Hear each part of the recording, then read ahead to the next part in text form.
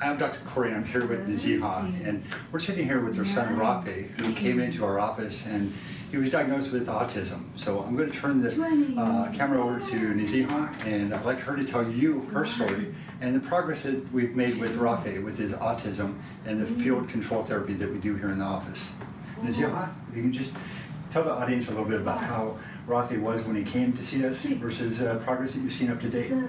He was diagnosed like a severe case, and he was actually moved when we came to you, and you targeted all the specific areas he was, he was weak with, and you detoxed and you do wonderful stuff, and I think FCT brought a big change in him, and he's actually verbal now. He has learned his ABCs, he's writing them, and he learned 1, 2, 3, and he's saying quite many few words, and he's doing amazing now, and I can't think about it without going FCT.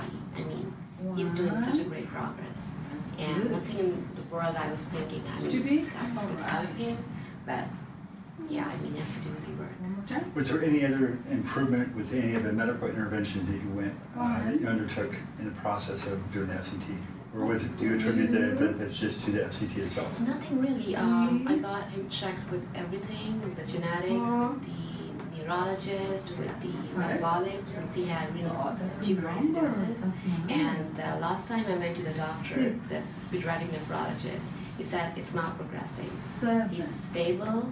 He's still on the same dose when, he was like a year before. So he doesn't need any, top-up dose to make his body alkaline. So he's actually doing much better. So it's only FCT, and it's done. Made some dietary changes, but primarily detox is what we've done. And Rafi is a completely different child than he was when we started seeing him.